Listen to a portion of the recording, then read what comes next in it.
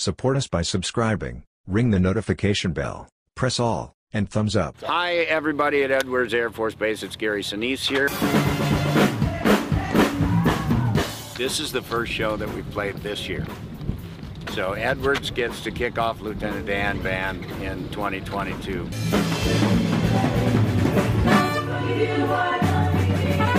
We are here to serve and honor the needs of the men and women who serve our country and protect our cities. That's what we do at the Gary Sinise Foundation.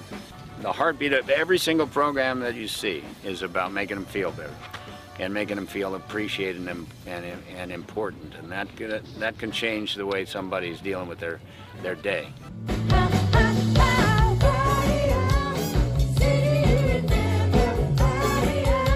Choosing the songs is all about the variety for me. I wanted to create kind of a variety show. As you know, you've got country, you've got rock, you've got blues, you've got you've got swing tunes in the show. So there's a lot of different songs in the show.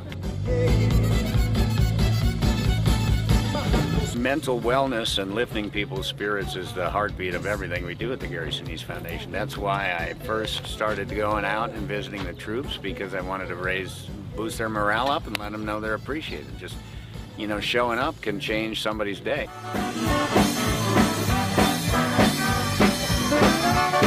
I hope you got to come.